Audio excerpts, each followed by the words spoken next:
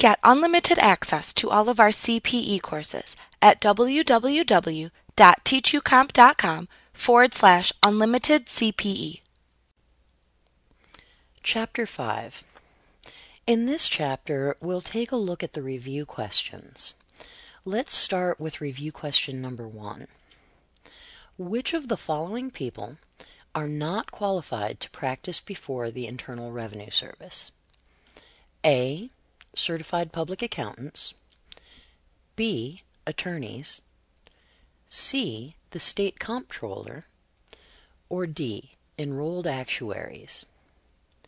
The correct answer is C. The state comptroller would be restricted from practicing before the Internal Revenue Service because the comptroller works for the state in tax matters. Now let's take a look at review question number 2. True or false?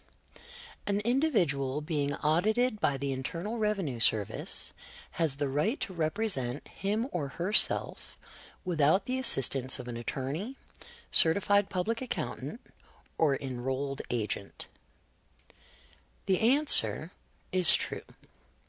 Individuals may appear on their own behalf before the IRS, provided that they present satisfactory identification. Now let's take a look at review question number 3. Joe is a certified public accountant. Mary has hired Joe to assist her with filing taxes for her business. Which of the following is an example of Joe practicing due diligence in the assistance of Mary? A. Joe intentionally and unreasonably delays the filing of Mary's taxes. B. Joe calls Mary to advise her of an error Mary made in payroll tax calculations. C.